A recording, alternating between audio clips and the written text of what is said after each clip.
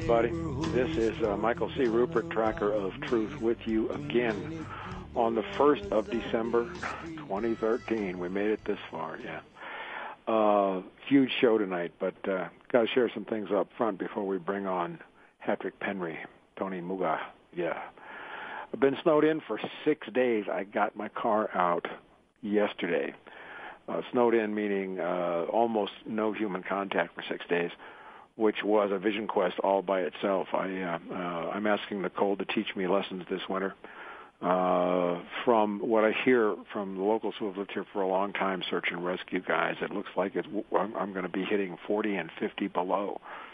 So I'm looking into things like silk sock liners and insulated coveralls, and I'm taking lessons from the people who know. This makes you pay attention. I'm asking the cold to be a teacher to me this winter. We need, there's something very important happening tomorrow, and you guys have to please find any way to support the Elsipogtog and Mi'kmaq peoples who have fought successfully in New Brunswick to stop fracking on sovereign native lands. Are back at it again because the powers that were, of course, don't give up. Canadian government has said clearly it's working on behalf of and executing the word of the Queen of England in bringing the fracking trucks back onto the land, and these brave warriors are out doing it again. They're doing roadblocks tomorrow. They have called for an urgently worldwide for support people to show up and show support in any way possible. I would encourage you to do that. You can find out everything you need to know by going to lastrealindians.com, lastrealindians.com. They are fighting for all of us. They're fighting for all life. And they're fighting the Queen of England. And for all you who have followed all this and wonder who the heads of the old paradigm are, I don't know of many or any names higher on the list. And they're taking her on, and they're taking that concept on, and they've won. You need to support them. Tomorrow's the day. Check it out, please. Okay, so before we get into what we're going into tonight, I want to set a theme for what we're doing because I really understand that there's a lot on the line tonight. There is a lot being discussed, and perhaps most of the anti-nuclear movement is listening because they're wondering how to process a whole lot of things in a world. They're trying to make sense out of a world full of nonsense, and that's what we're here to do tonight. But this is very important, and this is going to set a tone. There was a thread on my Facebook page that's going to apply tonight to how we approach people who we have looked to for information. And the thread was actually about the Pope, Pope Francis, who has been making some really excellent statements about money that signal huge shifts in the position of the Catholic Church, and I read one recently, and I was pretty impressed with the words, and I felt some sincerity there. But it triggered a good discussion. And I wrote, I have to say, this is on Facebook, that I welcome and encourage the Pope's statements. I'm not forgetting the Church's history. I'm not ignoring it. It's not that I suddenly trust the Church, but if we rule out the possibility of awakening those who have been blind or even enemies, then we close the possibility to that door for ourselves. I believe that the correct approach is to accept without ridicule any new stated positions and encourage further movement towards the truth. It's easy to sit back and just condemn everything. That's easy to condemn, but the end result is that we will still wind up powerless, fragmented, and alone. And you know, some of the comments were, if the deeds match the sentiment, then awesome. And love thy enemy is all about being open to reconciliation. In my book, reconciliation means only after a change has come from the perpetrator, the one who is changing their lives. Someone else respectfully disagreed. Actions are what count. The Catholic Church wants to make amends or recompense, and it should begin by redistributing its massive, sometimes criminally acquired wealth. It isn't tiresome and hypocritical when someone or some entity says, I'll do it as long as everyone else does it too. The Church is concentrated power. The Pope is one man with one opinion. Those are nice sentiments. A lot of skepticism, but there was a lot of anger toward the Church and a lot of demand for retribution. So, and I responded, so you think it's better if the world's 3 billion Catholics hear and ponder a different message, like the one the Church always carried? You know, these are drastically different words, and they're issued as encyclicals or papal statements, and Catholics read them, and they take them to heart. They, like us, are individuals with their own consciousness. So how has the mainstream media controlled us? They did so by feeding us bad messages. If good messages are coming out, but this is leading to a deeper point. Someone then a poster said, "Lead by example. You know, don't talk it, walk it. Start giving your wealth back. Start dismantling your vast ownership." And then I said, I wrote back, if we're going to lead people out of enslaved consciousness, we lead them with baby steps. If the church is having an awakening, and my job as a scout is to see that those who are capable of having one have one. And I said, you lead people out of enslaved consciousness. You lead with baby steps. You hit them with the full truth right away and hold them to standards that we have arrived at through years or decades of painful personal growth and work, and they'll run away. That's very, very important for our subject matter tonight. Newborn consciousness needs to be fed breast milk. A steak dinner with baked potatoes and apple pie will kill it. And his poster came back, man, but we need to go in and redistribute the wealth. It's like, and I wrote, hey, man, and then I responded in 12-step recovery, which we talked about a lot here. Making amends is the ninth step. There are 8 which come before, which go along with the change of consciousness that must be completed before restitution. Your anger puts you in a place of wanting pure fantasy. To legislate these acts through the mechanisms of the old paradigm, swords and axes, go take the church's money and make them do it, beat them, what?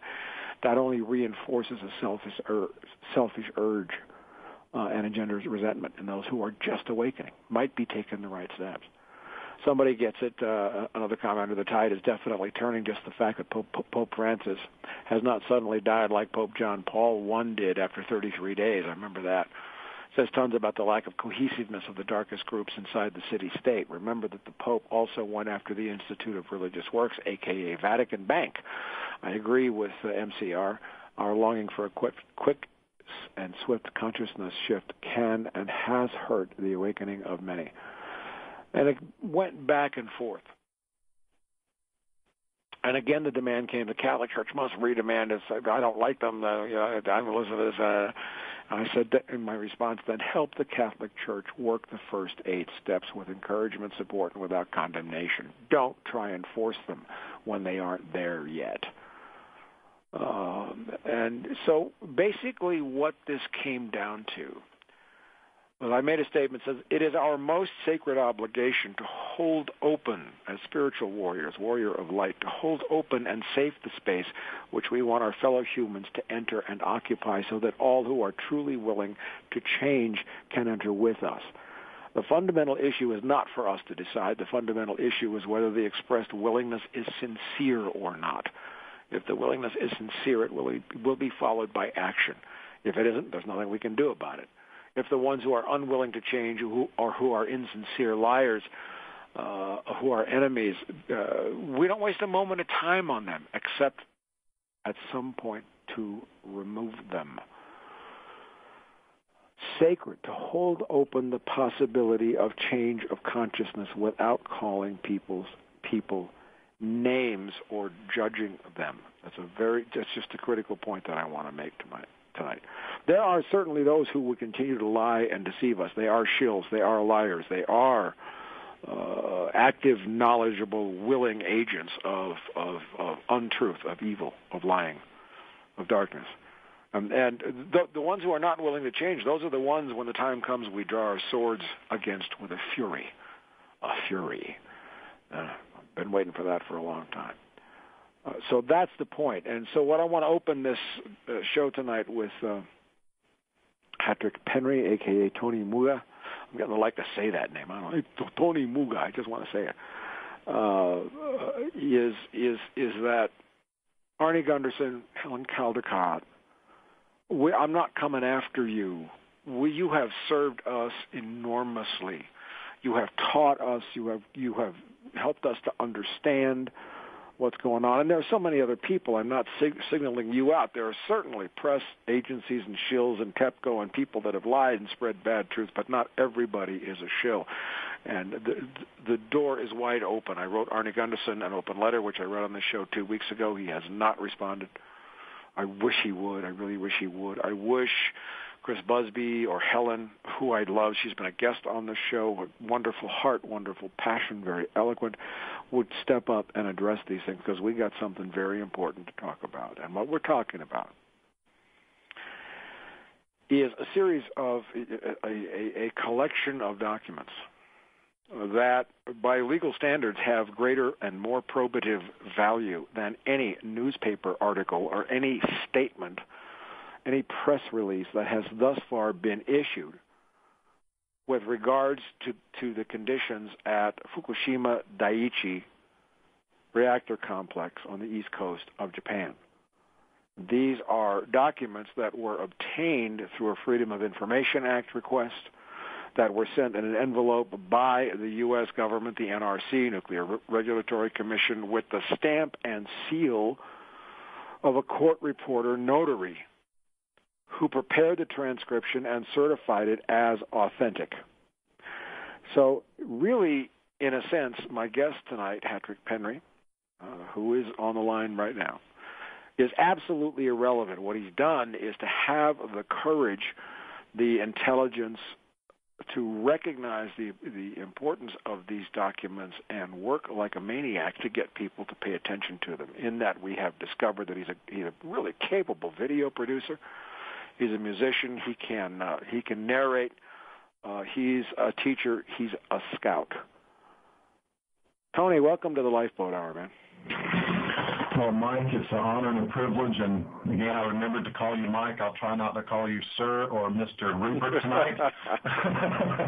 And I appreciate the lead-in, and, I agree with everything you say. Like we talked before, I mentioned I'm studying the precepts of Zen Buddhism. I'm a practicing Christian, but I'm like you, I'll draw from anything from anywhere if it makes sense, and that's kind of what I'm, the tact I'm taking, the direction I'm taking now is I want to be a little more open to people and just more easy on people and just try to unify and bring people in to the information and warm them up to the information. Like you said, it's a lot of information. Yeah. It's a lot to take in, a lot to digest. So it's not fair of me to expect people to know this intimately overnight. So. Yeah. But I can certainly understand also the sense of urgency and the power, because I have made a life career off of document analysis and learning how to not only read them, but to give them probative value and analyze them and to stand up and shout the message that they carry.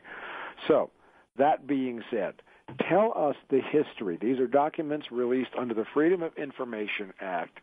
Who asked for them? When were they sent? When did they arrive? Where can people look at these? Because I want the listeners tonight to whip out a pencil so they can actually go look at some of these documents with us. Tell us that story real quick. Well, first of all, it's very easy to find the documents. If you just type Nuclear Regulatory Commission, NRC, they have a website, and the bulk of these documents are contained at that website. And all my videos and my book, Something Wicked This Way Comes, I link to the NRC website because you can always go there. It's a vast collection of documents. I don't deny it. It may be literally millions of pages, and it's a pain in the butt to go through. Tonight, I'll provide you guys some links. I hope you got my email with the links in there in case people want to check these documents. Well, you have a website, hatrickpenry.wordpress.com. That's Patrick Henry, play Pig Latin with it, hatrickpenry.wordpress.com. Now, okay, quick questions. Who originally requested these documents? Is it a person? Is it a human being? Okay, good question. Originally, the Associated Press, Friends of the Earth, there were a number of media outlets or groups, environmental type groups that were filing for, paying for particular transcripts. They would say, I want the telephone transcripts of this day or this particular conversation, and they try to be direct when you do it that way. All these, anyone can look them up, but when you go into Freedom of Information, at least my understanding is, you're kind of paying for them to sift through and give you specific documents of a time or date or place or particular people. Okay, how did these documents get into your hand? That's what I want to know. Was there? Did you find them yourself? Did someone else do it? You heard about it from somebody else? How did? I have to establish chain of custody. The initial flow went like this.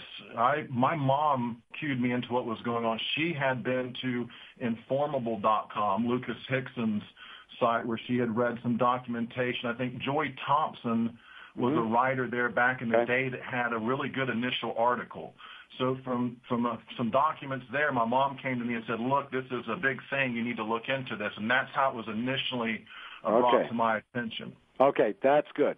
That's what I want to know. So these documents are all available just with a few clicks. I know the links have been up on my Facebook page to where people have actually downloaded many hundreds of pages of documents that are on file. Somebody found complete transcripts of telephone conference calls in the days immediately following the earthquake and tsunami. Who found those, and were they easy to find? Which are you talking about specific documents here, or just in general? Initially, the earliest you could get your hands on these documents was late July or early June of 2011. That's when they initially came out. Within 60 days, Mike, you had some documentation come out that really shed light on this massive cover-up of the plume and cloud and fallout and what have you. So within 60 days, you had some really damaging evidence that was publicly available. 90%, I'm told, of the freedom of information was sought after by the Associated Press. So they were the really big players who really wanted to go in and get as much as they could. So the bottom line is once they became available within a few months after 3/11/11, then people actually started looking at them and saying, oh, wait a minute, there's some serious stuff in here. Is that about right? Yes, but I would say on a very small scale, there's people interested in these documents. I'm sure you're aware of E&E News. They hosted some of these documents and some information I got from there to send me deeper and explore further, because some people would just kind of touch upon them, whereas I wanted to really go in depth and get the meat, the substance of what was in these documents, try to digest them, and then try to, in a simple format, put it out there in layman's terms for everybody to understand. Okay, all right. Now we're got to move along past this because we want to get into what the documents actually say. Yeah. Many of these documents were telephone transcripts of involving people like the chairman of the NRC, then Gregory Jasko, a guy named Chuck Casto, who you found to be consistent, male participant, a lot of other names in there, and there was also some redaction. So I want to make sure we're talking about the same set of documents, because I'm looking at one with page number 137 on it that says this is going to progress to the point. This is Chairman Jasko, at which we probably have, we think, I have to assume at this point that we're going to have 3 reactors out of control and possibly up to 6 spent fuel pools. Male participant, agreed. I think we need to take whatever actions are necessary to deal with that. Now, this is just one of many documents, but I'm going to ask you in a second just to give some very short quotes, because we have to budget our time very carefully here. Yes. Tonight. That it is a given from at least 4 or 5 different points that the spent fuel pool at reactor number 4 was completely combusted. There was nothing left of it. All the fuel was gone. Same thing with number 3. Deep questions about 2 and 1, but three meltdowns. And this completely contradicts anything that we have been told officially or even by people like Arnie Gunderson. And I wish he would respond, because, he just... I pray to God he will. But, so, very bad conditions. Now, we're 20 minutes after the hour. Really intense here, and I got everybody listening. All right, let's do a couple of minutes here, and then I'm going to play a song. And this is one of the ways that I introduce my guests to my family here, is that the music that we pick reveals what's in our heart. And Tony is also a very accomplished musician and songwriter, singer. We will get there in a minute, because we can read. Cartesian science can't measure heart, but music and art sure do. Okay, before we go to the song, which you're going to tell us about, read us a couple of other quotes that are very in-your-face clear. Can you do that?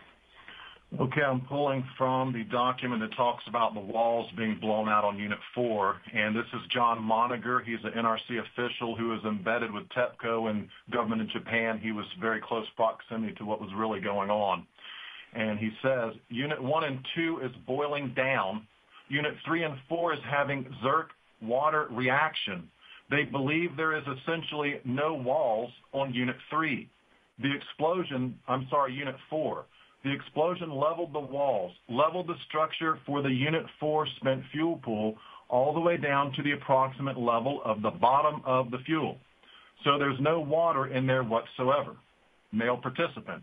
And no ability to retain water, John Moniger. And no ability to retain water.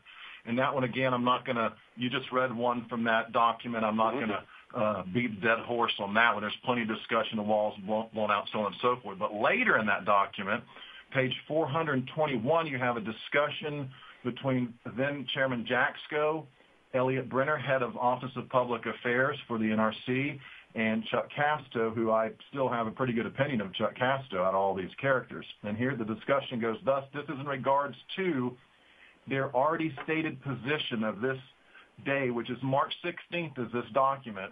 This is in reference to their already stated position, Jaxco, on Unit 4 being dry. He's already said this. And so Elliot Brenner says, Mr. Chairman, Jaxco says yes. Elliot says, I'm not hearing anything to suggest we should be rolling back tonight, correct? That means rolling back our statement is what he's referring to. Jaxco, yes, that's correct. Elliot, thank you. Jaxco, anything else you want to add? Elliot, no. Jaxco, Chuck, let me ask you that. Do you think I need to roll back any of the statements that I made? Chuck Casto, I don't think so. We've gone over it. It may not have been dry, but it certainly wasn't full. With the steam on it, it's inconclusive of where the water level is on Unit 4. Jaxco, okay. Casto, I think is the best. Jaxco, okay. Casto, or on Unit 3, certainly on Unit 3. Jaxco, okay. Casto, and without mitigating actions, without adding water to that spent fuel pool, it's, Jaxco, it will be dry. Casto, you lose water. And that's really indicative of them saying, look, we're darn certain of this. We're certain enough we're not going to roll back that statement. It is what it is. Now, later, as we all suspect, phone calls are made, pressure is applied, and the story changes as it often does in these cover-ups, as you well know about that. So those two parts right there kind of very revealing. There were other spots where it was stated unequivocally, and I'm going to make a statement about that in a second, that all of the fuel in the spent fuel pool 4 had been consumed, and there was one statement where it said it was just in a pile on the floor, that there were no walls left. And what I want to note with this, as I read these, and I encourage everybody in the audience to go to these sites, and we'll give them out again. Read the documents for yourselves. That's your obligation. That not once in any of these transcripts that carry the legal weight of depositions in court. That's why they have more probative value than anything else. That I have seen so far, plus they match physical reality that we know about better. But never once did I hear any of these participants equivocate. I didn't hear people saying, Unit 4 SFP4 might have melted down. And I come from a government family, and I've been in high-level briefings with LAPD and Congress and a lot of places. You never exaggerate. You never make absolute statements unless you know that what you're saying to your higher-ups is true and correct because they're making decisions on what you report. Okay, now, whether we're ready or not, I want to play your song. We're into this. We're all in one side of our being or one side of our body, but music is essential, and it's a way of bringing all of a human being into this place. Tony, you're a singer-songwriter. You wrote this song. Tell us about it in 10 seconds or less, and then we're going to play it. Well, in 10 seconds or less, it talks about the state of nuclear power, the big lie, nuclear power. And the middle section of the song is I contribute to my love for the Japanese people. And what's it called? It's called Nuclear Reality. Nuclear Reality by Tony Muga. Let's listen. Dirty and greasy, low down and sleazy, exposing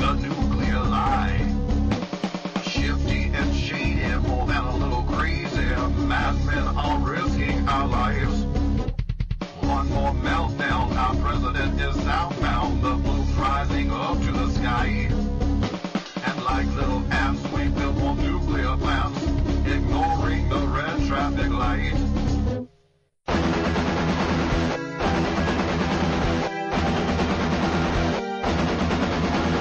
Liars, deceivers, fools and believers inside the conspiracy. Conmen and gangsters, top brass and banksters, criminals of the highest degree. Down at the newsroom, deception in full bloom, a garden of dishonesty. Yes, truth is for sale, and lies will prevail in a nuclear reality.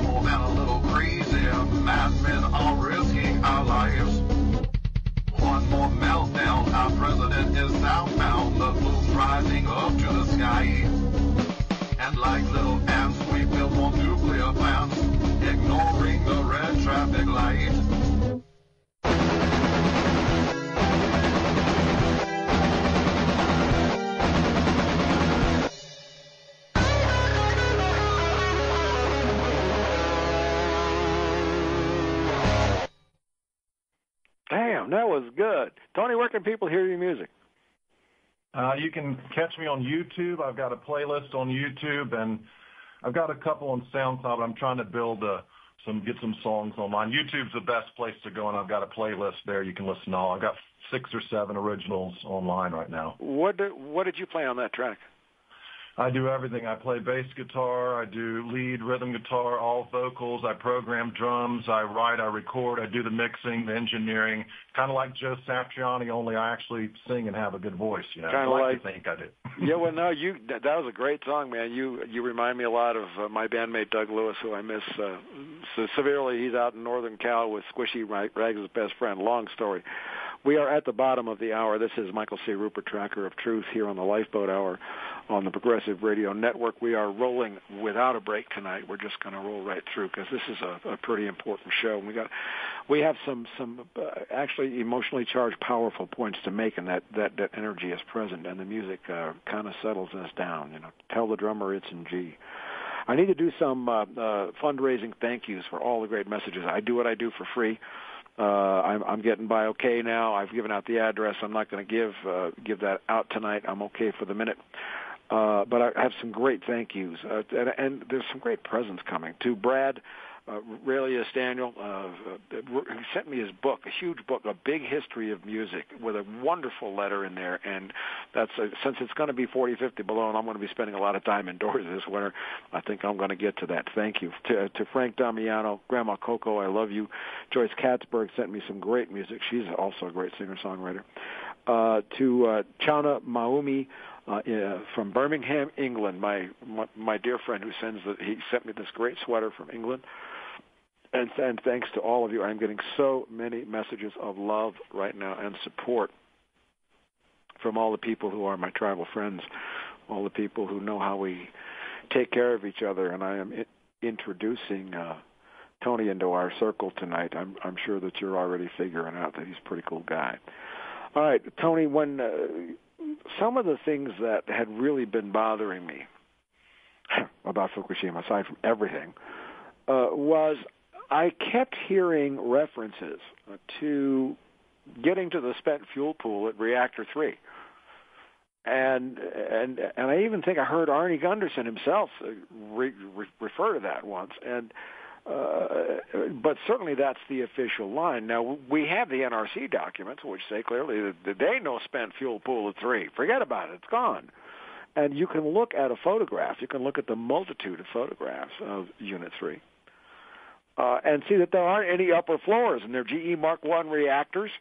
And the spent fuel pools in all of them are like 4, 5 floors, 6 floors up above the ground. And there are no upper floors because of the explosion there. So I'm wondering, well, where is the spent fuel pool? That doesn't compute.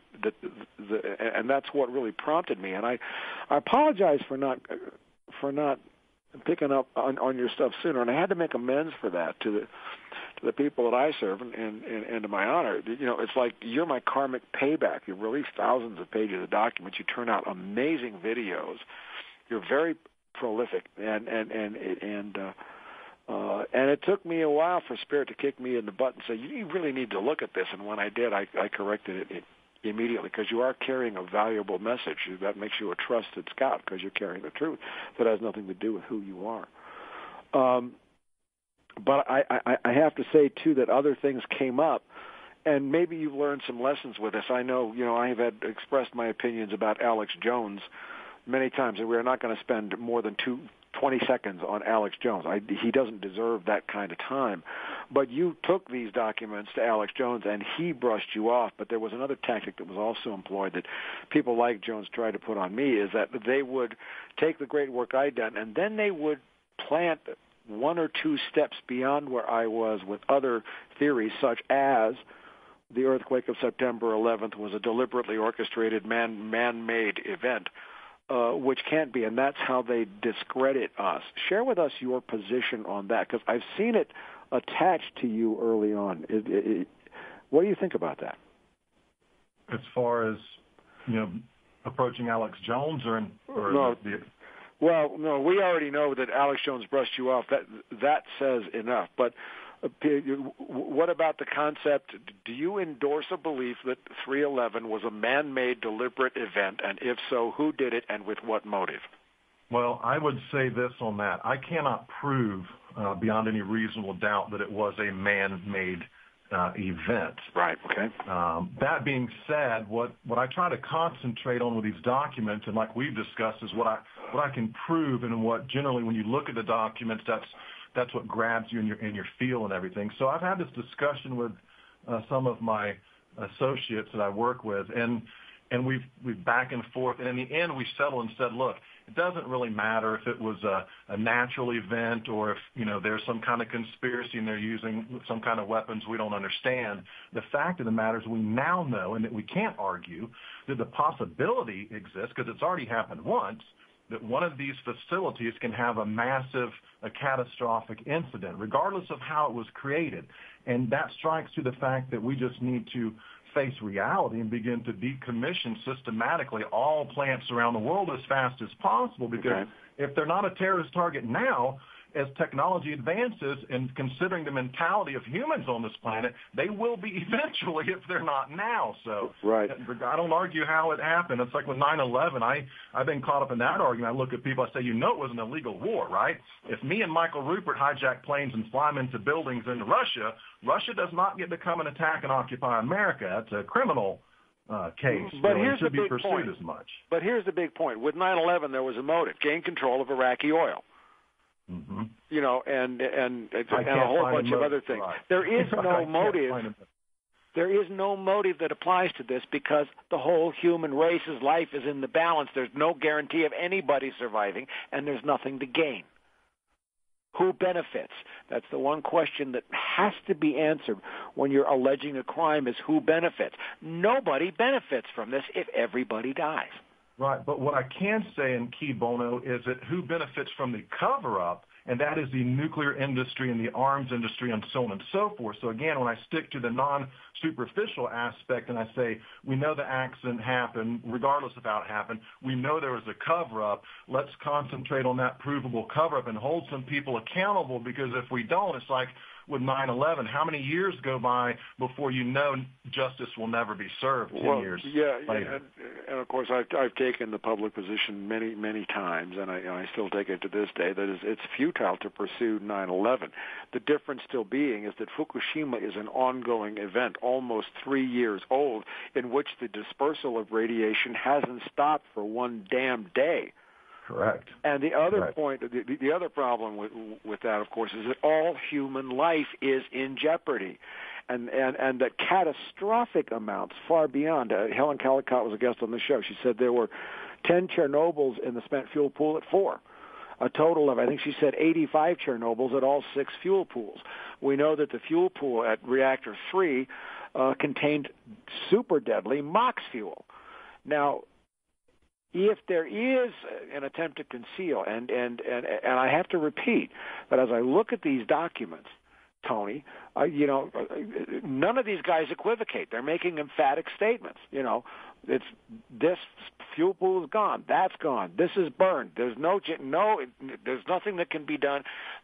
Great discussions about the need to evacuate, discussions about the military, and those match what we have since learned, thanks to people like Callicott and Arne Gunderson, about how much radiation is there. So if they're going through with this charade, I conclude, and let me ask you if this is your conclusion as well, that the one thing they really don't want us to understand is how much radiation has already been released and what the ramifications are. Does that ring with you? I agree 100%. And if you just do a thought experiment and think about things from the government to people in control standpoint, if Fukushima was the worst of the worst, 3 reactors, all the spent fuel pools are pretty close to it, and that much was released, they either lie about it and deceive us, okay, or there may be some levels of honesty or dishonesty, or they can be completely honest. Now, being completely honest, again, that's just not logistically or realistically possible. And I write about this in Fear and Loathing on Fukushima Unit 4, where I say, considering the proximity, the magnitude of some of these catastrophes and these events, you can't move people quick enough out of the plume. In the case of 3 Mile Island, I read FOIA documents on that too. They said some guy says, you got to warn the people there's a plume. You have to let them know. The guy says, look, by the time we can let those people know who are in the path of the plume will have moved from that location, and we may be moving them into the path of the plume. So there's no easy way. They could not tell the truth. And again, I look at the government. I say, if you're having angst about telling the truth in these things, I suggest you decommission and shut down systematically all nuclear plants.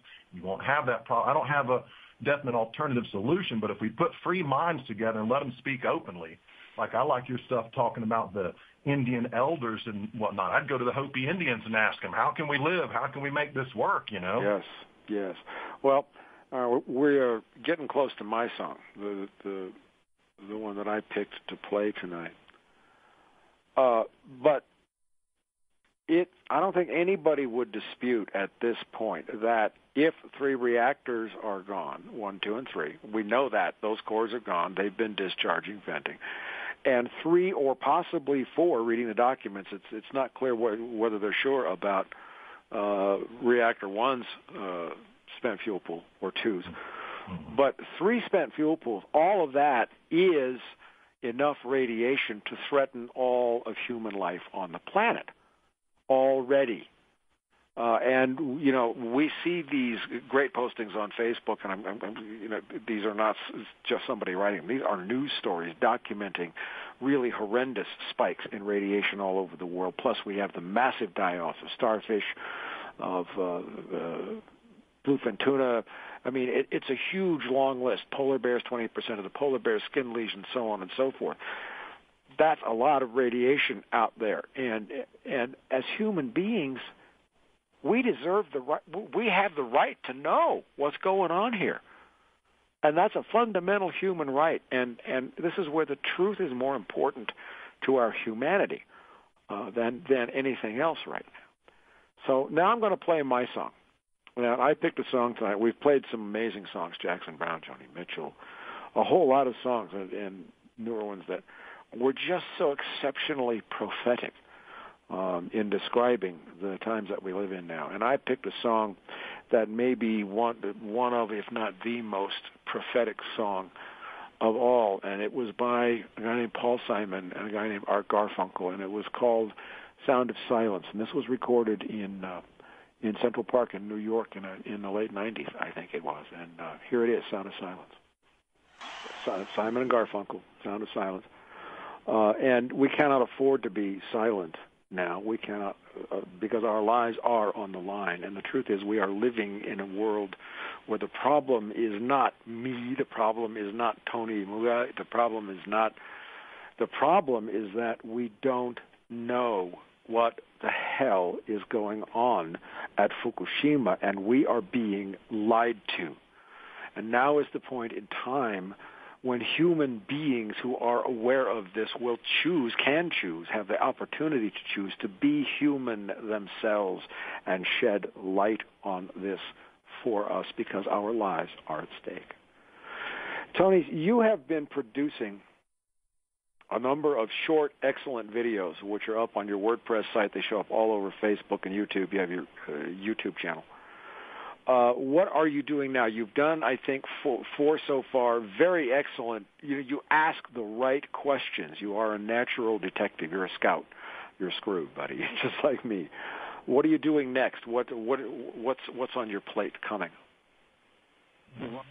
Back over my book, Something Wicked This Way Comes. It's free, available on my website, and I want to put it in a PDF form where you can go page by page and, stop on one page and come back the next day, because it is fairly extensive. One thing I wanted to make sure, a couple things I want to say real quick. Sure. In regards to the tsunami and earthquake drill that apparently occurred as the event in Fukushima, as far as that type of information goes, although I'm not a detective and an expert in pursuing it like a case, I feel on my behalf I'm responsible to the American public to at least put all information forth, regardless of where it may lead, and let them debunk it and let them look into it. Kind of this is what I've done, Mike, consistently with a number of these events, shootings, or whatever it is, having this crazy stuff going on. I'm very opinionated. I don't deny it, but I try to just put the information out there, like you say, and I see this, there's a discrepancy here, and this is, I leave it with the American public, and hopefully they come to a decision about it. And secondly, if I could clarify, because people ask me, when the president said harmless levels, how could they say harmless levels?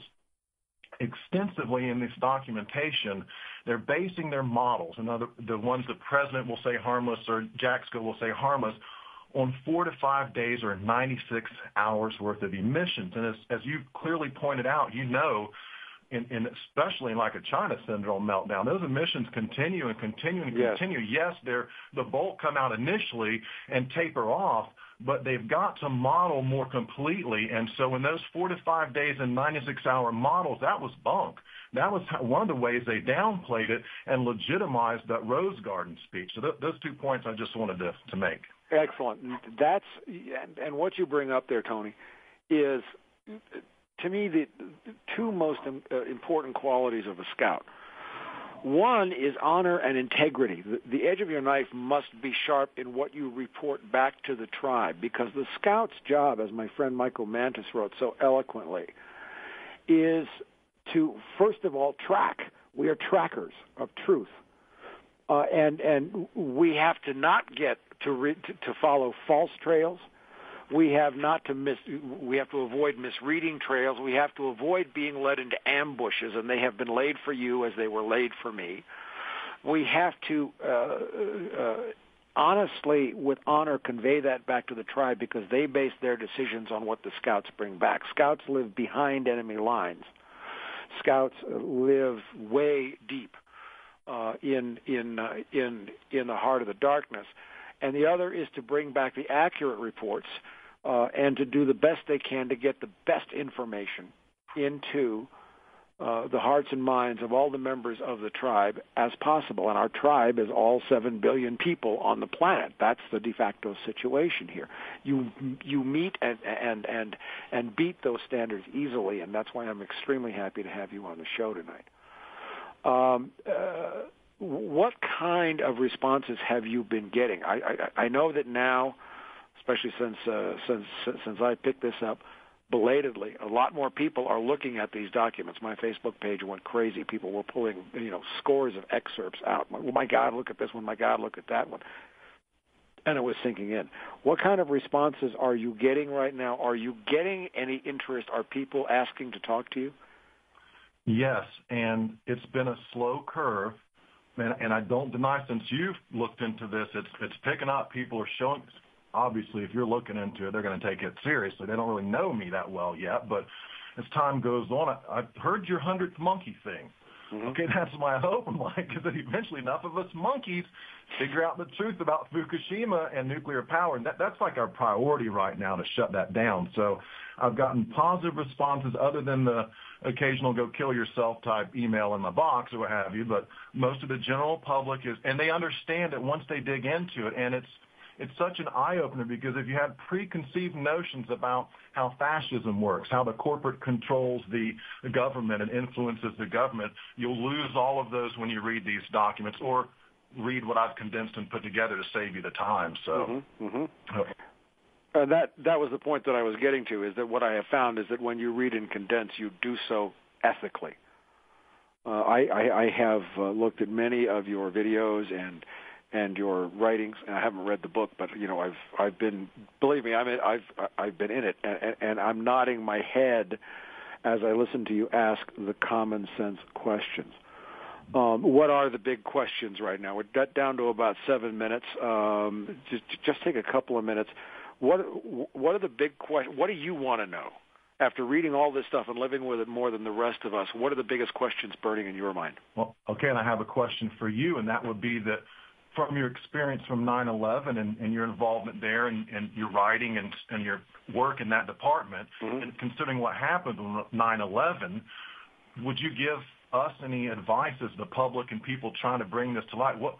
What avenue should we take now? I mean, I've written the book. I've got the documentation out there. People's taken some interest in it. And right now, like you said, I'm not sure where to go. I'm not sure what my next step will be other than to button the book up and get it in PDF form for everybody. So what do you think? That's a great question. Damn, you're pretty good. I like you. Thank you. This could be the beginning of a beautiful friendship, Louis. Yeah, Louis, yeah. I like that.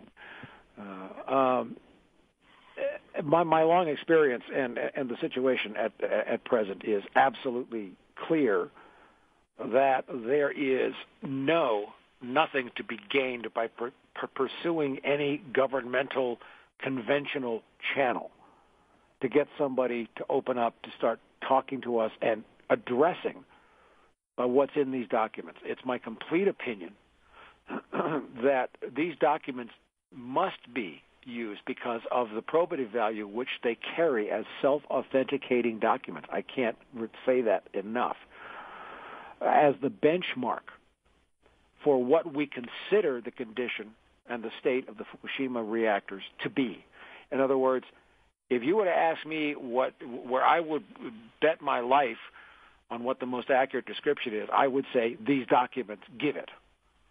Of course, they aren't recent. We don't have recent transcripts, but we know that nothing has been contained, and we know that we're being lied to. So the only avenue available to us now is to make as many people aware of this as possible and to hold the door open for anyone who wants to demonstrate and live their humanity, that we open that door and hold the space for them to come in lovingly so that we can receive them and participate with us on this side of the line, because everything is at stake right now. So exposure is the answer. Getting people to read these documents is the answer, and getting questions directed to people like Arnie, to people like Helen, to all of the women. I don't mean to single them out. Anybody who might know anything needs to come forward. This is our obligation as human beings to each other. Okay, so that was a great question. What was the question I asked you? Were you evading the question? I think I'm trying to figure out where what am I going to do from here with this thing, and you pretty much answered one. What are your biggest questions? If you could find out one answer to a condition of anything at Fukushima right now, what would you want to know? If I could, I would fly inside of Unit 4 and I would look around if I could withstand the rad level in there, and I'd get some real footage, and I'd hold a newspaper up with a date on it and a current event to prove it was legitimate and scan around. I mean, once they put the covers over those things, they can tell the general public what they want, and as you can see, the masses of people paying attention to mainstream, they're completely fooled by it. So I got to give them credit. They're organized, they're experienced, they're dedicated, they work hard. Man, the adversaries, they know what they're doing. I give them that much. I don't like what they're doing, but I have respect for them, no doubt about it. Well, it's wise to respect your enemy, but to me, it's abundantly clear. None of the videos being released out of Unit 4 to me are credible in any way for the exact reasons that you just described. They haven't walked the camera over inside a structure, peered over into a spent fuel pool underneath. We're getting all these clipped, edited still shots and little clips of footage, none of which establish the authenticity of what TEPCO claims to be doing now and what so much of the corporate media in the world and the national governments of the world, are all trying to shove down our throats. We know they're shoving us poison, and that's what's so frustrating about this. And this is the crying need. It is not to evaluate you, to evaluate me. Is we need to know what the hell's going on there. And what you have given us is absolute, incontestable, legal evidence of enormous probative value that says clearly, and these guys, the New York Times has, come out with spin stories. Oh, they were confused. They didn't know what they were saying. And I say, bullshit. I read the transcripts. These people are speaking unequivocally with certainty about the conditions there. There was no confusion expressed. Gee, we don't know in these documents. And I was especially, we got 1 minute left, and I was especially concerned about it came close to a presidential order to evacuate all Americans from Tokyo, and that was acknowledged very early on. So, Tony, I don't know what else to say. I was going to take a few minutes to talk at the end, but I feel spent, and I feel like we've covered a lot of ground. It is my prayer that you continue to do what you're doing. You are articulate. You make great videos. Your critical thinking skills are terrific, and you are serving your fellow man. So we're at the end of the show tonight. So I just want to thank you for joining us, and I'm probably thinking we're going to have you back. That would be excellent. Can I real quick just thank Shazam and Maureen for assistance with the FOIA documents? They did excellent work, and wouldn't be here today with my work the way it was without their assistance. So I do thank them very much. And I thank you as well, Mr. Ruppert, very, very much. This was a pleasure. I know we did some good. Hatrick Penry, Tony Muga, at hatrickpenry.wordpress.com. Finding him on Facebook as Hatrick Penry. He's around. You will not have to look hard to find him and the work he has done. your life and your children's lives depends more on you understanding what's in there than reading anything else or understanding anything else right now. This is Michael C. Ruppert, Tracker of Truth. Pretty drained after this show tonight, December 1st, 2013. I will be back with you next week. Tony, thank you for being with us. Everybody carry on. Good night.